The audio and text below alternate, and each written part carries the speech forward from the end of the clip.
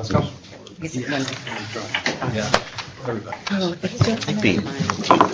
Okay, good morning, everyone. Please come to order. Let's start immediately with the approval of the minutes from our public session on November 20th of this year. Is there a motion to approve the minutes? Second? Second. Any discussion? All in favor of approving the minutes? Any opposed? Motion to approve the minutes is passed. Moving to Roman numeral number 3, our Executive Director's report. Ms. Bybin. Thank you. Good morning, everyone. On the staffing update, I think I referenced last meeting that we were anticipating a new auditor. That auditor has started and joined the team and is already a productive member of staff, so that's a good development.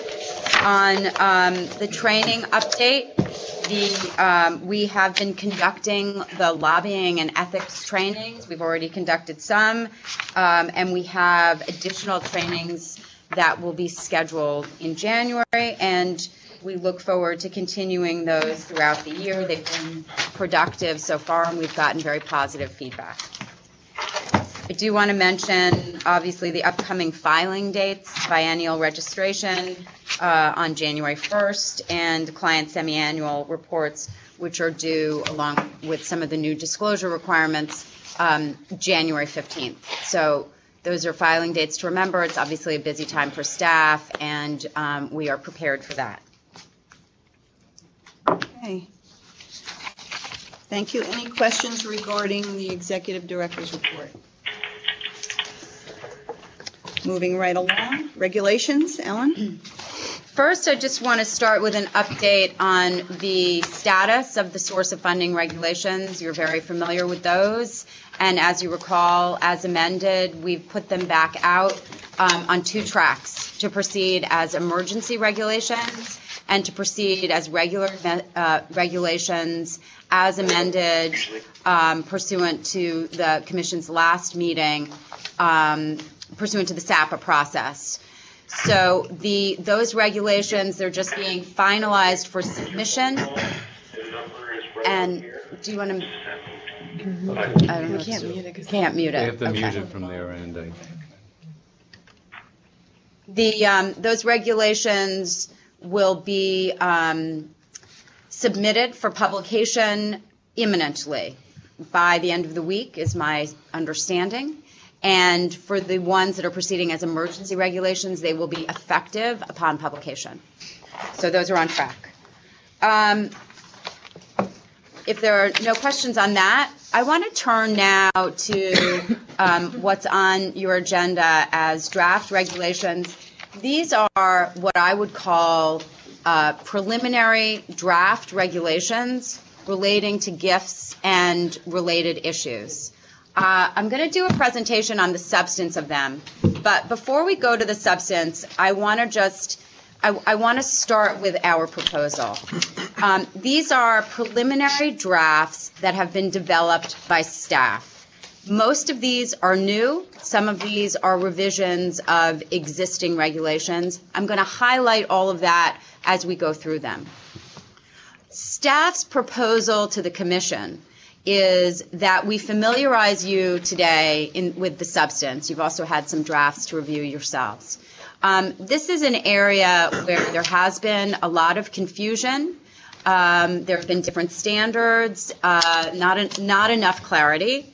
And it's an area where we think through regulation we should try to provide the clarity necessary for these very important areas.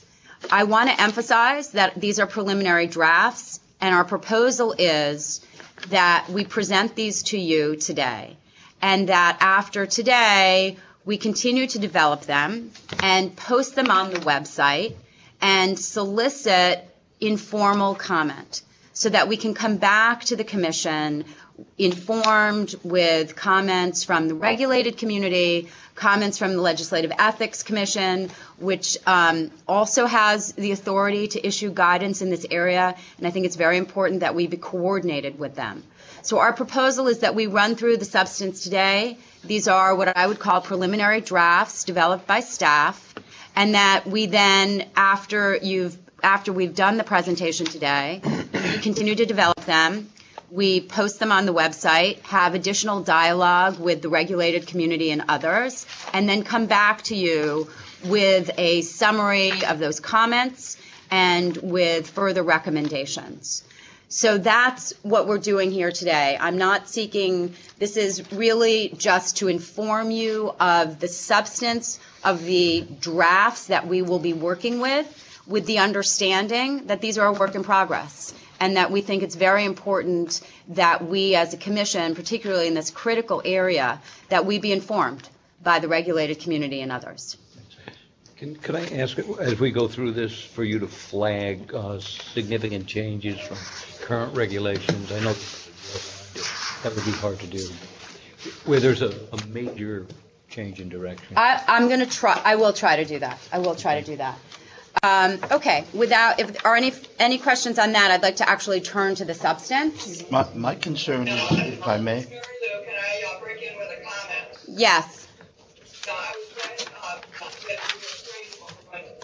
I was glad to see that it was taking that direction with a tip of the hat to the fact that the letter came in from the Legislative Ethics Commission. I thought that was a good letter that came in with their desire to work with us so that there is a clear understanding, because they seem to be the ones who are up close and personal with the regulated community so much of the time. So I was very heartened when I saw their letter to us.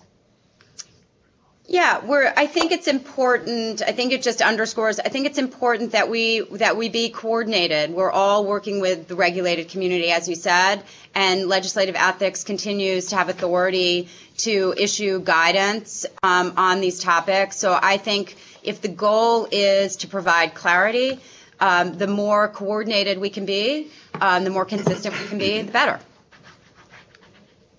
Yes, thank you. My feeling exactly. Commissioner Covello? Yeah, my concern, and Speak up so everyone. yeah, I think it's a super job being done by. My concern is once you post something and then we try to change it, it's almost as if we change the law. So my concern, and we saw that the last time. Once we did something and then we changed it, we were concerned. So my suggestion is that we hold off on posting until we have something coordinated. But I probably am in a minority on this one. Here's what I think. I don't know that we're saying anything different. I think it is important, as I go through the substance of this, I think it's important just to provide you with the framework and as I said, the starting point on the substance.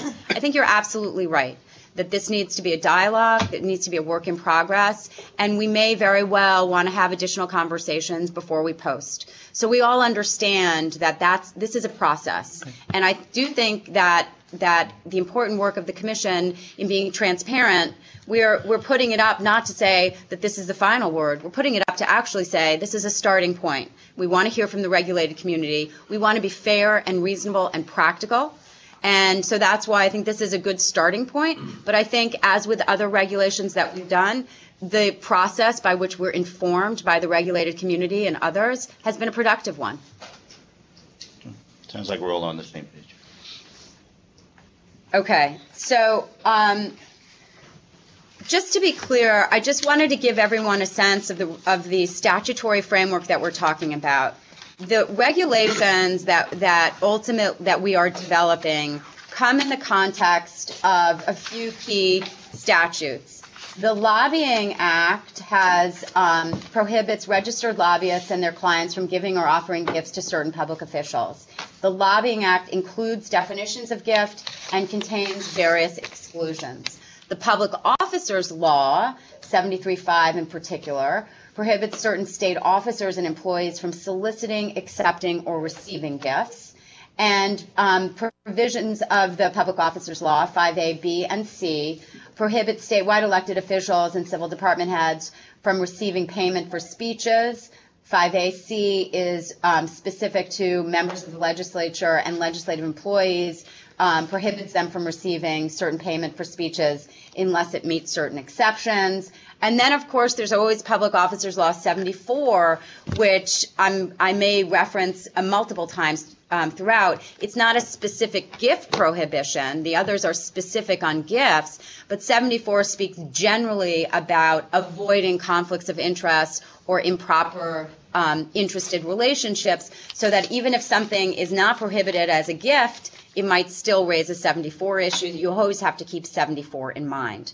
What staff has attempted to do in these drafts is develop regulations that provides clarity to the various different provisions. You see they exist in the lobbying law and in the public officers law, and to provide clarity to the regulated community so that they can comply with this, so that the standards are as consistent as possible.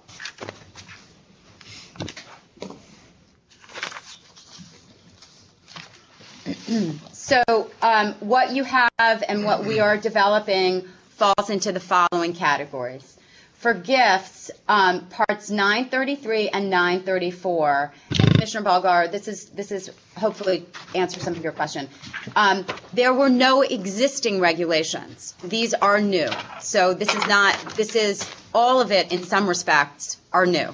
And it is an effort to govern the receipt of gifts by state officers, employees, and the giving of gifts by registered lobbyists. And in particular, and I'll mention this as we get more specific, to make clear that certain of the concepts in the lobbying law, the definition of gifts, some of the definition of the exclusions, to make clear that that applies as well to the public officers law analysis. And that's an important clarity that has been done in the past through advisory opinions and other mechanisms, but we think through the regulation is the clearest way of providing that guidance. Part 930 refers to honoraria. There are existing regs on this which cover both honoraria and official activity expense payment and service payment, although those are new terms. They weren't called that previously. The new draft that we're developing, we've separated those out to make those concepts clearer. So the first 930 will cover honoraria alone. The next part, 931, you see we've now termed that official activity expense payment and service payment. Those were concepts that existed previously in regulatory form. They were referred to as travel payment and as payment in lieu of honoraria. We thought, and I think the practice has shown, those were confusing concepts. It was hard to comply with. And what we've attempted to do in these drafts is to provide a practical, easy to understand mechanism for complying with the regulations or the requirements with respect to the receiving payment or reimbursement related to official travel and receiving payment for services provided related to that. Finally, in Part 939, that addresses public service announcements. That is an area where there have not been any previous regulations. And as you know, Executive Law 94-9D1 specifically mandated the Commission to adopt regulations defining the permissible use of public service announcements. So that is also included in the regulations that we've developed. We'll go into detail with each one of those in a minute. All right, I'm going to turn to the draft of the 933, which is gift regulations for state officers and employees.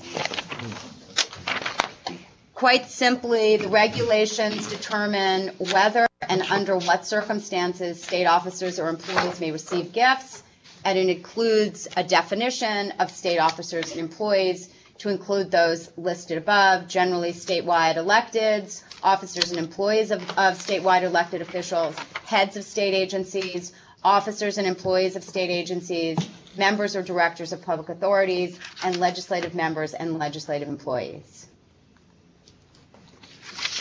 Gifts, as I mentioned, are defined in the statute as generally any item or service of more than nominal value, including discounts. Nominal value has been a tricky concept in the past, hard to know what it is, And under the regs, one of the things we do in the draft is propose that nominal value be defined as anything is valued at $5 or less. When you look at some states, not all states, but many states do ascribe a value to nominal, and of those states that do ascribe a value, 5 is the lowest. There are, some states pick it at 25, 20, 15. That's a stick of bubble gum today. That's right. That's right. It's a cup of coffee, really, in some instances, although there's different exclusions to address that.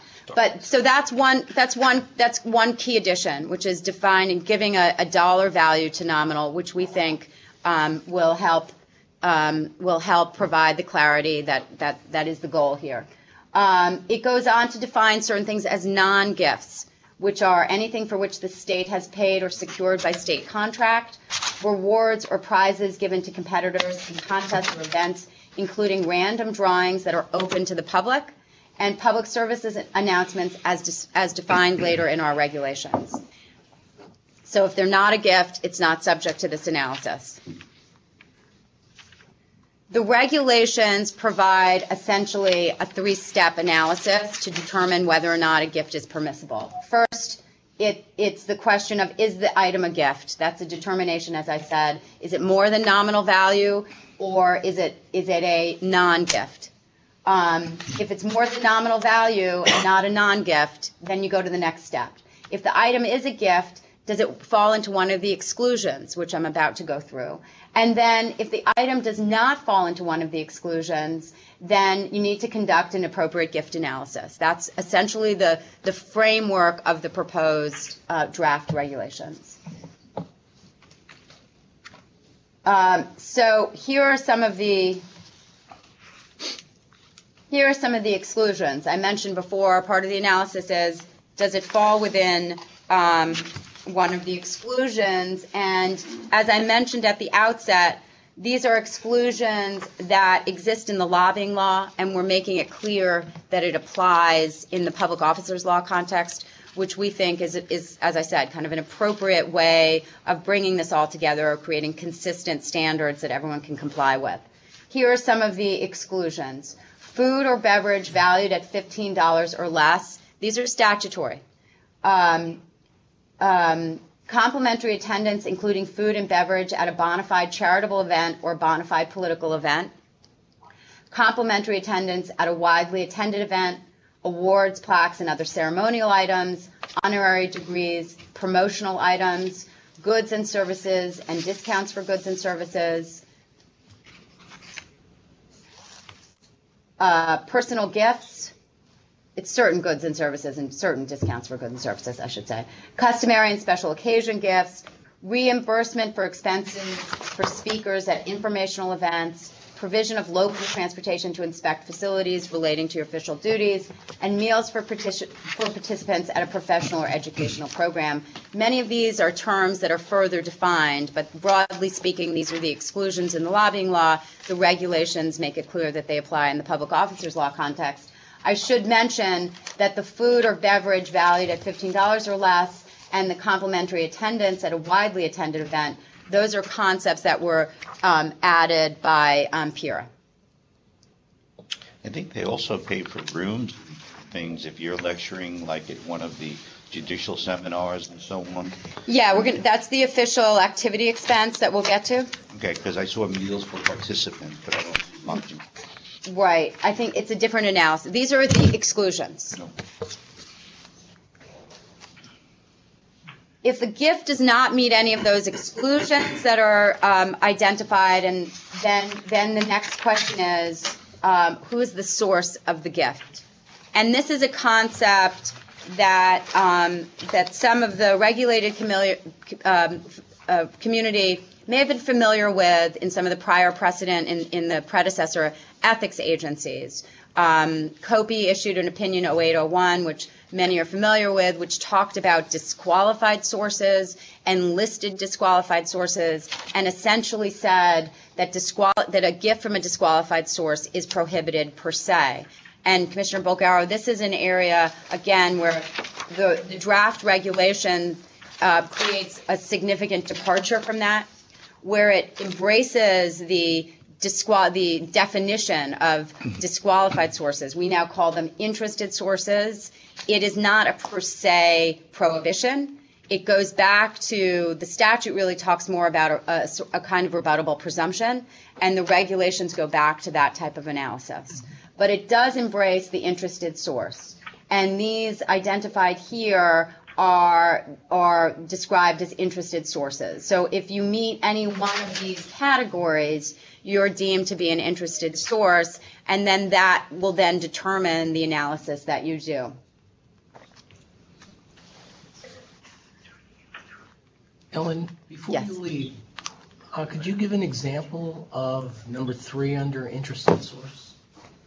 That's someone who engages in lobbying, but maybe not in excess of 5,000. So they're not required to be listed on a registration, but they may in fact lobby. Is there another example of that? Anyone? Okay.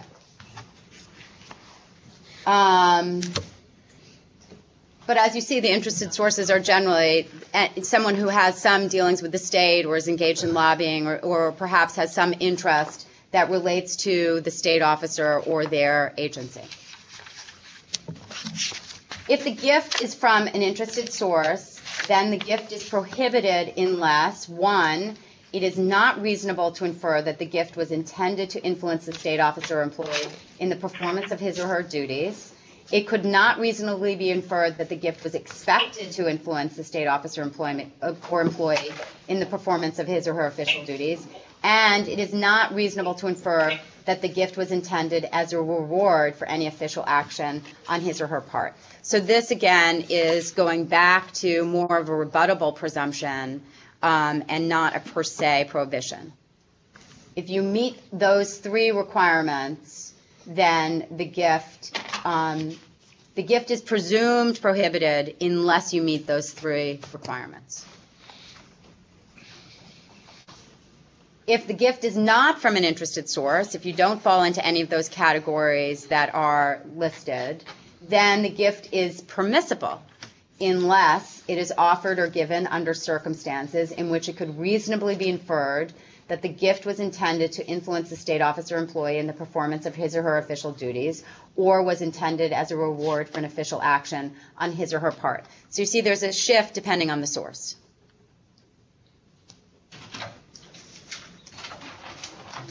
This is a new concept that we think is, and this is a good example of, we think it's both flows from the statute 73.5 prohibition as well as the section 74 principles.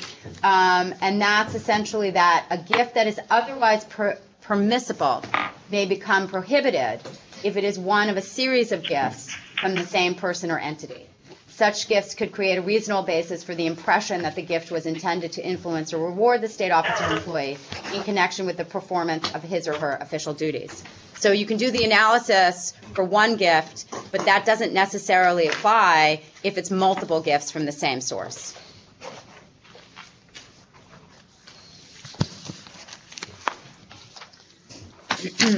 So that I've just gone over, those are the draft regulations for the state officers and employees and related. These are now the gift regulations for lobbyists and clients of lobbyists are very similar. They're in Part 934.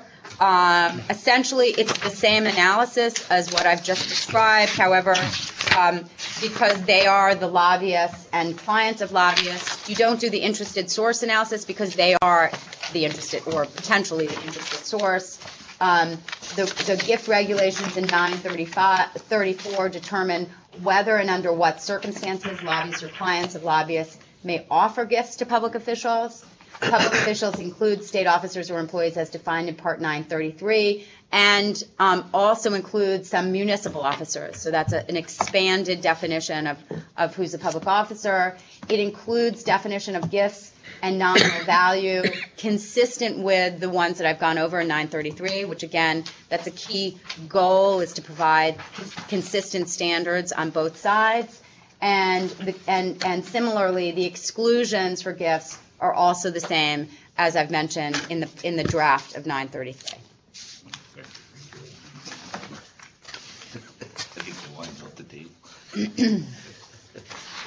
Okay, 930, as I mentioned, there were previously existing regulations for honoraria. We've made some significant changes, including breaking them out. So 930 now, the draft only applies to honoraria.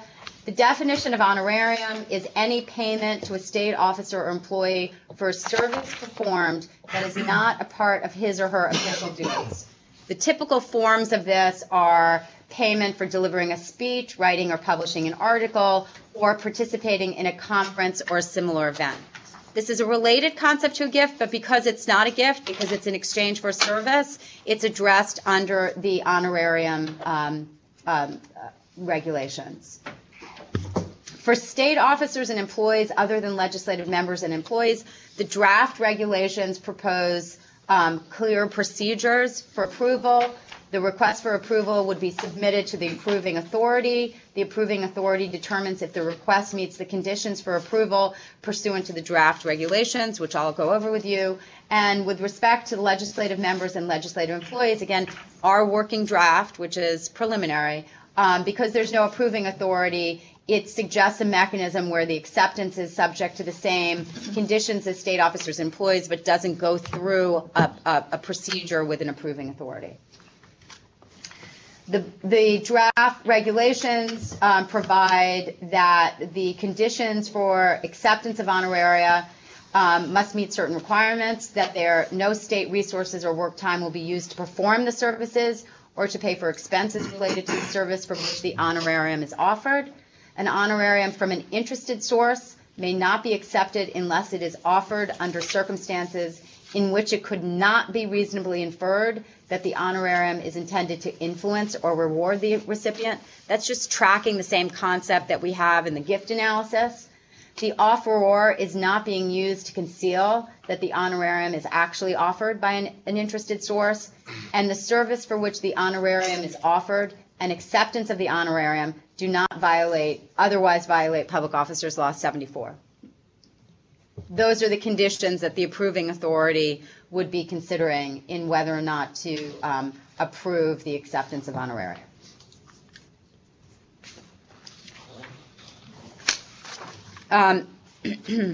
This is under the 73.5, certain persons are prohibited from receiving payment for speeches, and that statewide elected officials and heads of civil department cannot solicit, accept, or receive any payment for a speech.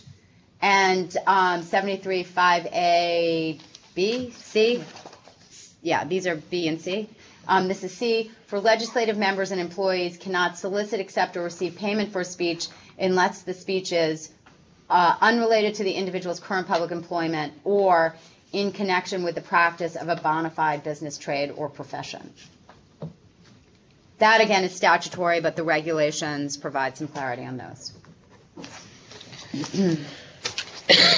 Following individuals are exempt from the limitations on the receipt of honoraria, provided that the service performed is within the subject matter of their official academic or research discipline. That's faculty members of SUNY and CUNY, and other state officers or employees with titles of research scientist, cancer research scientist, research physician, research psychiatrist, and psychiatrist. State officers and employees shall report an honorarium in excess of $1,000 in their financial disclosure statement, and honoraria from the same offeror are aggregated to determine if that threshold is met.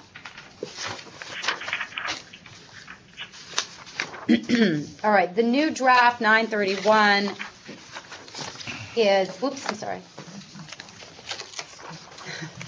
931 is a concept that was regulated previously, but these are new. We've broken them out, and we have renamed them in a way that we think is easier to understand. And these are the regulations governing official activity expense payments and service payments. And Commissioner Covello, I think these are the areas that you may have been referencing.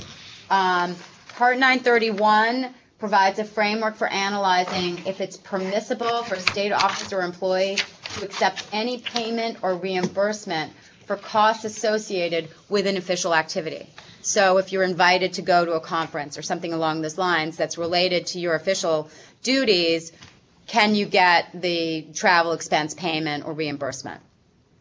The regulations define certain of these concepts. Official activity is attendance or service at an event that is part of an individual's official duties and benefits the individual's state agency. Official activity expense payment is the payment or reimbursement for the cost of attendance, registration, travel, food, or lodging related to the official activity. And service payment is payment of money in consideration for an action or service performed in connection with the official activity. And for that, that's separate. It's not a travel payment. It's not a lodging payment. That's if they're offering some payment for you're delivering the speech while you're there or for you're conducting a workshop while you're there. That's a service payment. And as you'll see in a minute, service payment does not go to the individual. Once it's deemed acceptable, it goes to the general fund. The regulations provide, similar to the honorarium, a mechanism for seeking approval for state officers and employees other than the legislative members and employees. They must seek approval. They must seek approval with their appointing authority to accept the official activity expense payment. The approving authority will determine if the request meets the conditions that are set in the regulations, and the approving authority at the same time determines, based on the same conditions provided in the regulations, if any service payment can be accepted. Again, if it can be accepted, if it meets those conditions, that money goes to the general fund, not to the individual. These concepts, as I mentioned at the outset, used to be referred to as travel and payment in lieu of honoraria. We thought those were confusing. Our general practice has been that people have been confused by those terms. We think these are easier concepts to understand. The draft regulations provide these with conditions for whether or not they'll be acceptable. Payment or reimbursement covers only the period of time that is reasonably required to be present. Payment or reimbursement is not offered by an interested source unless it is offered under circumstances in which it could not be reasonably inferred that the reimbursement or payment is intended to influence or reward the recipient, and the offerer is not being used to conceal that the payment or reimbursement is actually offered by an interested source. Payment or reimbursement is at customary rates and could be paid otherwise under the state agency's travel policy, and the official activity and corresponding payment do not otherwise violate Public Officers Law 74. All state officers and employees shall report official activity expense payments received as reimbursements in excess of $1,000 in their financial disclosure statements as well. Okay, that has gotten us through the official activity and service payments. Ellen, before we Yes. In terms of the payment that ends up to the state, Yeah. Is it statutory that it goes to the general fund? Mm-hmm. It's statutory. It doesn't cover agencies that might be special revenue funds, operating special revenue funds? It actually may not be statutory. It may not be statutory. It may just be. Pat, It's not. I mean, Let me say this. I'm sorry. Just give me 1 second. It's not statutory, but it is a concept or principle that has existed previously in the prior regulations. That the concept being, the policy being, you're being paid to perform what we've already described is related to your official duty. So you shouldn't be paid again for it. no, I'm not. That's not my point. My point is there are agencies that run on special revenue funds.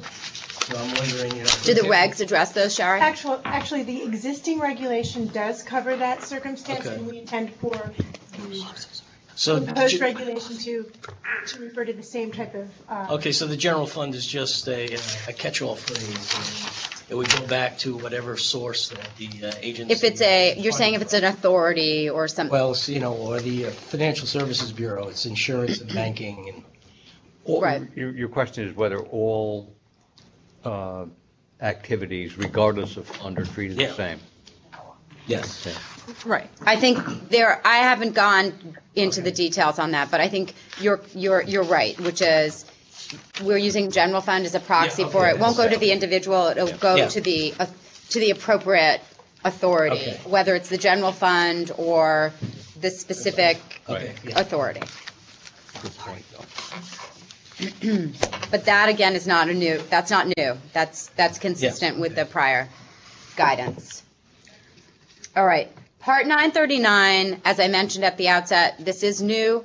There were not pre-existing regulations on this. This is, there's a specific mandate in Executive Law 94 for the agency to promulgate regulations on public service announcements.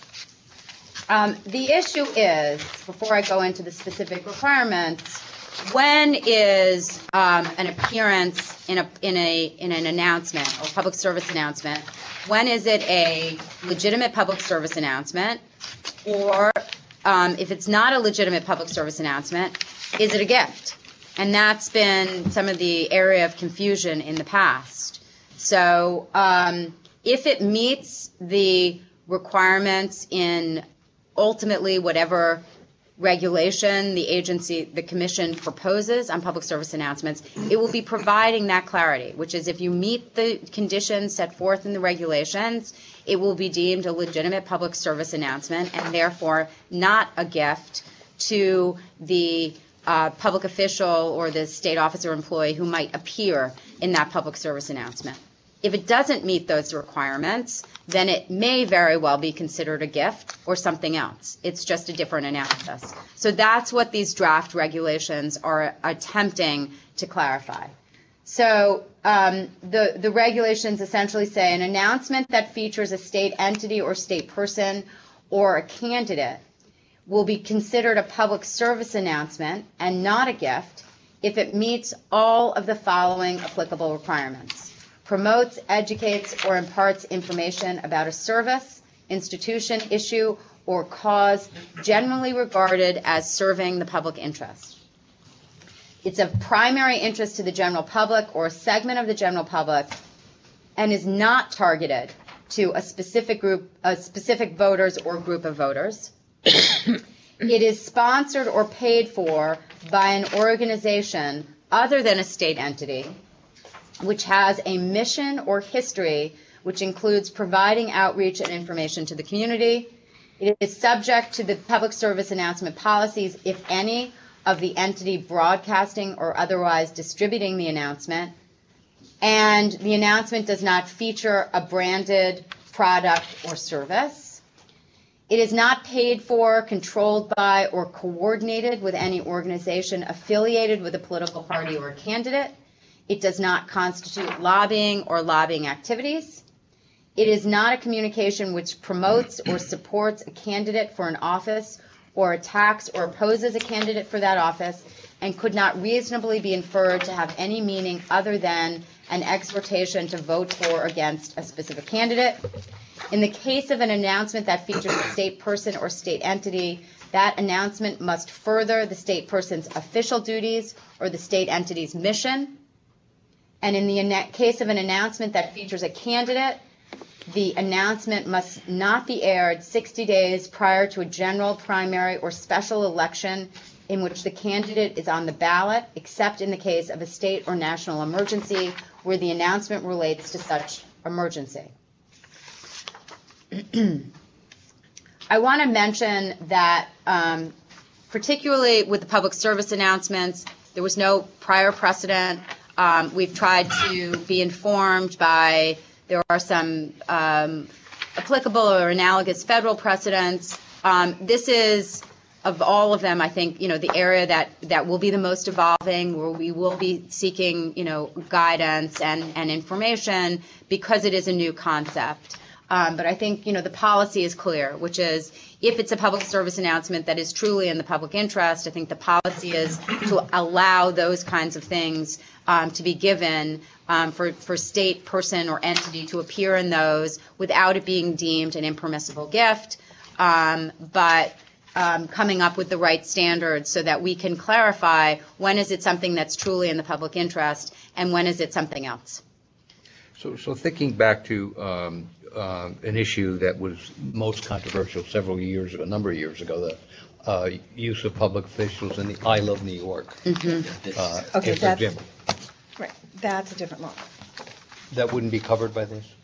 That wouldn't, because those are sponsored by the state. That's state funds. And there's actually a specific Fair enough. statutory reference for that.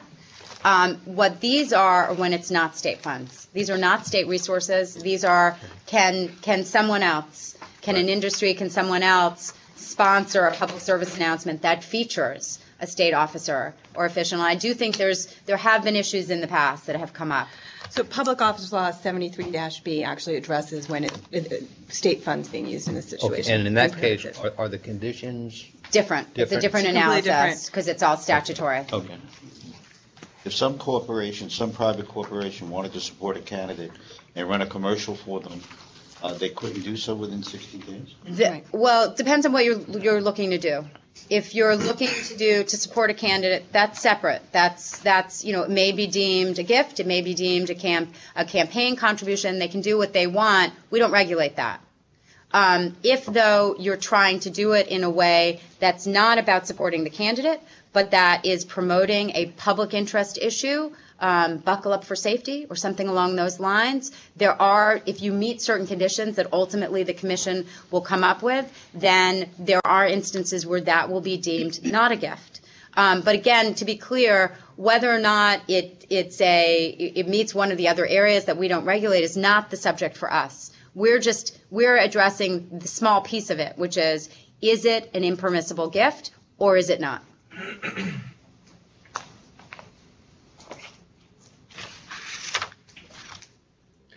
And let me also be clear. We don't regulate corporations generally unless they're regulated in the context of lobbying. So the issue is The candidate.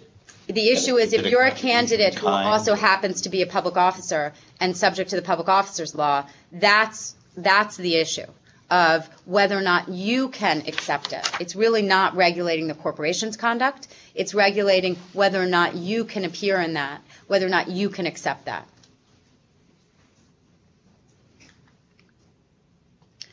That completes the presentation of these drafts. As I said at the outset, and I want to emphasize again, these are preliminary drafts. We see these as works in progress, and with this presentation, we would like to continue to develop these. We'd like to have additional dialogues with Legislative Ethics Commission and the regulated community. Ultimately, we'd like to post drafts on the website so that we can solicit additional public comment, and then we'd like to come back to the Commission with proposals and recommendations informed by all of that.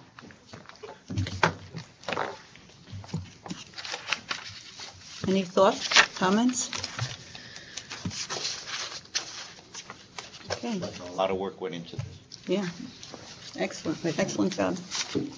So do we need a motion to authorize? I don't think so. No. So we'll post them on the website, clearly delineating them as drafts. We'll invite and solicit comment, and hopefully at the next meeting, we'll come back. You'll inform us of the comments, summarize the comments, and we'll be able to deliberate over those comments. And of course, then, just to be clear, we would then anticipate a full SAPA process after that. Yes. Okay, excellent. Nicely done, staff. Moving along to Roman numeral 5, the FDS random review guidelines. The statute requires, correct? Right, that's right. In attachment G, what you see are the FDS random review guidelines. In the winter. Is there anything we can do about that? They can use their phone. I think it's certain. Coming out of Ellen. Ellen, you have some background noise there? So the statute 94 does require that the commission develop guidelines for a random review of the financial disclosure statements. Kitty K. Chan and her staff have done an excellent job in developing these. Excuse me.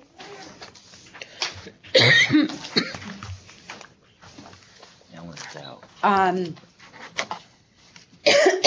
The guidelines provide for clear protocols in reviewing the financial disclosure statements in a manner by which the selection of the financial disclosure statements that will be reviewed, the selection is done in a manner where staff will not know the identity of the filer.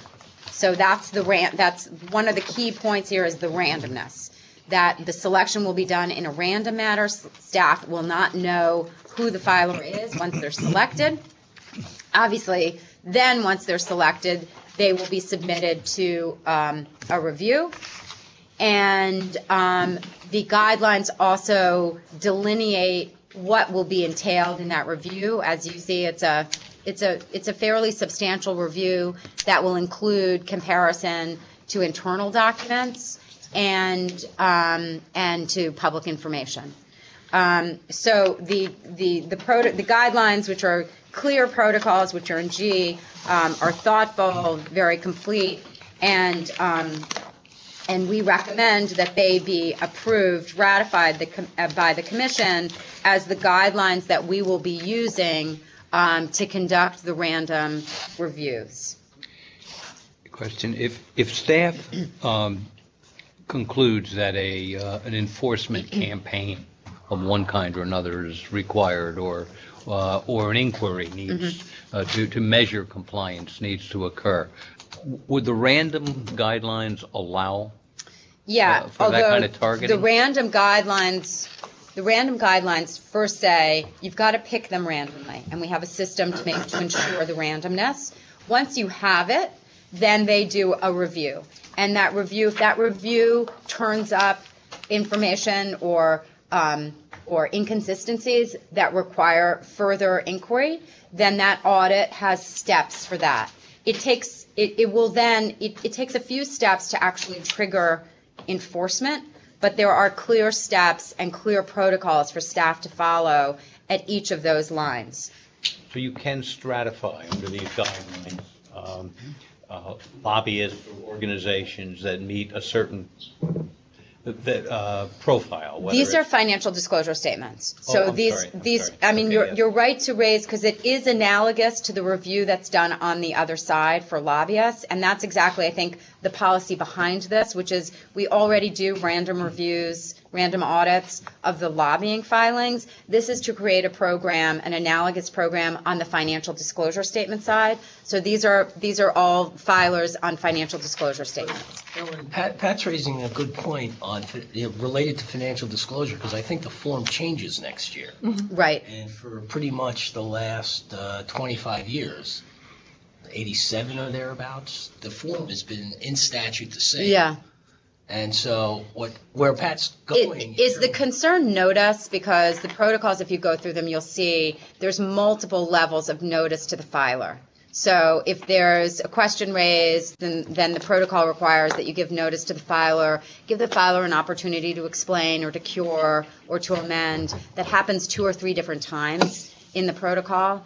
So even if it's a new form and there's concerns because there might be questions or concerns about a new form, there's ample opportunity for the filer to have notice and an opportunity to cure. Well, not only the filer, but I think where Pat was going on the other side was that if we see a consistency where somebody, a group of people are making the same error, that it would behoove us to get out ahead of it to the extent we can, even though the forms may be in-house, and say, people, go back and take a look at this. This is what it really means. Well, that's a great point. And it's precisely why having someone like Kitty K. Chan in charge of that group is a good idea, because she has created systems so that she can identify those kinds of patterns, and that we're doing a better job of using the data that we're collecting to try to inform the training and guidance. Well, I'm trying to get more to the educational as opposed to the enforcement. Yes.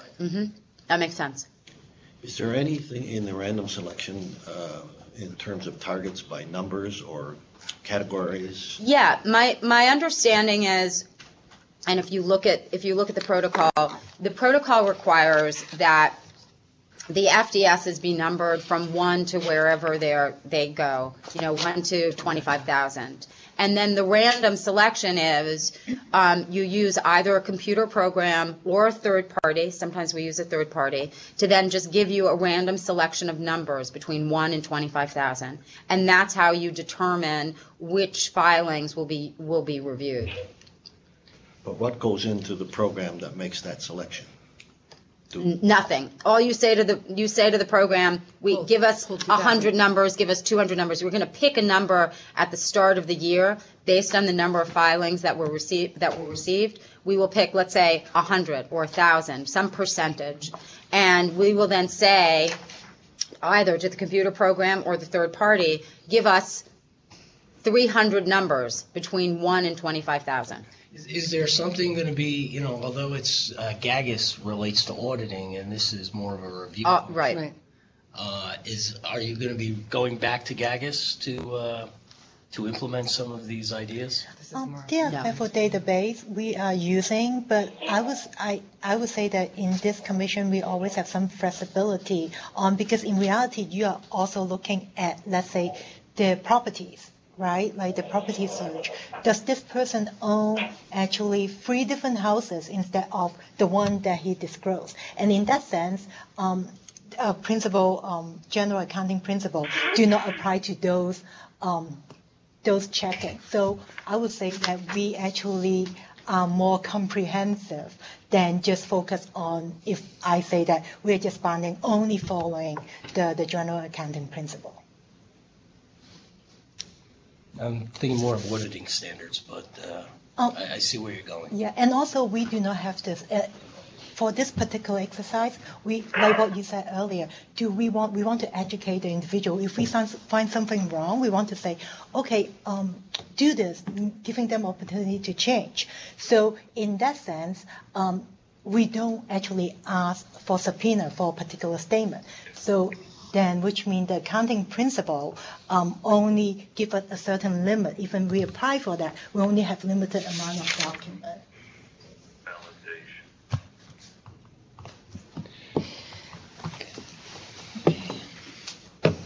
Anything further? Motion. Mm-hmm. Is there a motion on the floor to ratify the financial disclosure statement random review guidelines?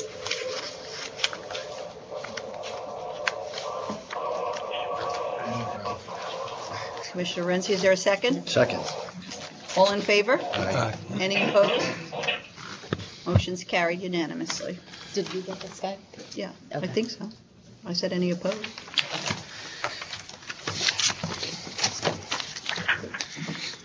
Okay. New and other business? Okay. Is there a motion to enter into executive session pursuant to Executive Law 9419B to discuss investigative and personnel and litigation matters? So moved. Is there a second? Second. All in favor? Aye. Any opposed? Okay, we are moving into executive session.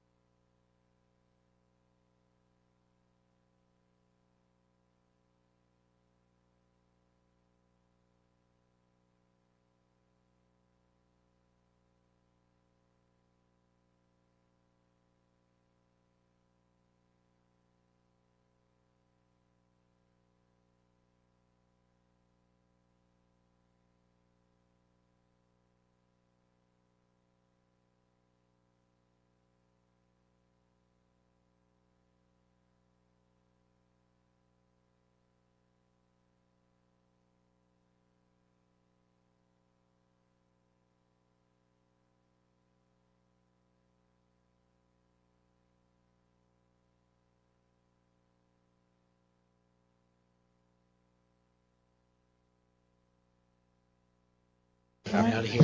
Try. Are we ready? 4 o'clock meeting. Yeah. Okay, we are back in public session now under Roman numeral 8 of our public agenda. There is no action that was taken in the executive session that must be reported out in public session. Moving on to Roman numeral 9, is there a motion to adjourn this public meeting? So moved. Is there a second? Second. All in favor? I got it. Any opposed? Thank you. The meeting is adjourned.